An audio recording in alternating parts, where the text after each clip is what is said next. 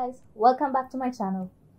Let's make some masala french fries or masala chips. So I've taken 3 small onions and 3 tomatoes. Chop the onions into cubes or really small cubes.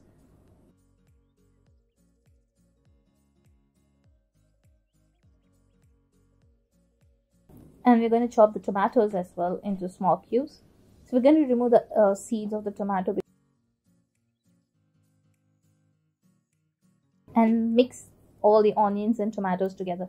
I've actually taken 3 numbers, but we used only 2 because we felt 3 was a lot. So we used 2 numbers of onions and 2 tomatoes. So give it a good mix and set this aside. We're moving on to the potatoes. I took about a kg of potatoes. That came roughly medium-sized 9 numbers of potatoes. Cut them into the way we cut for fries, french fries, and set them aside. Put them in the water so that they don't turn black. And now we're going to boil the potatoes. So we can boil the potatoes roughly for 10 minutes. After boiling, pour the potatoes over a colander and let all the water drip out from the potatoes.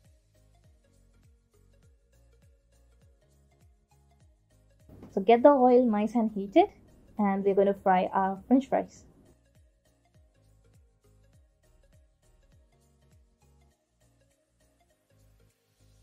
So get them nice and golden. Once we have done frying all our french fries or chips, get them set in a bowl.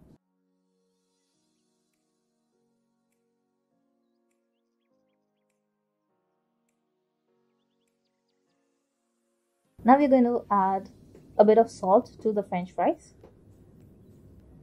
Salt to taste, I would say, depending on you and for the quantity of chips you have. Give it a good mix.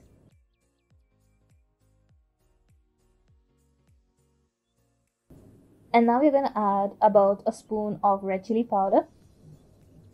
If you like it a little more spicy, you can add in a bit more. Give it a good mix.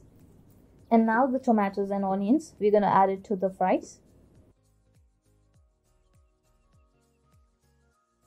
So add it all in and give the entire thing a good stir. And for the final touch, we're going to add in some chopped coriander leaves. Give it a good mix. And there we have it.